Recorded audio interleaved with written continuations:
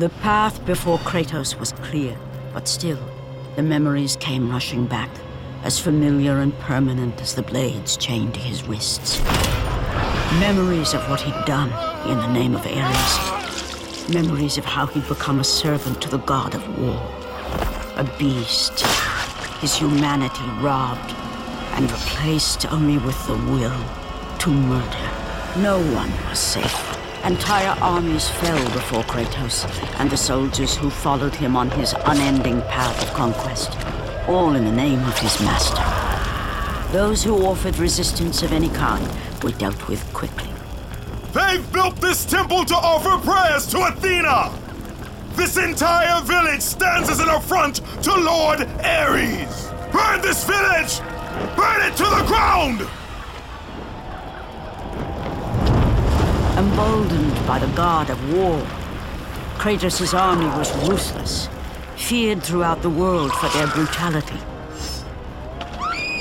All that mattered was conquest in the name of Kratos, their great leader, who had become near invincible.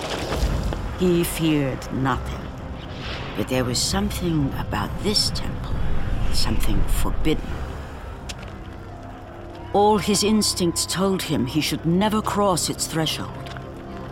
Never step inside. Beware, Kratos. The dangers in the temple are greater than you know. But the village oracle's warning fell on deaf ears. His ambition would not be denied. All who opposed him would die.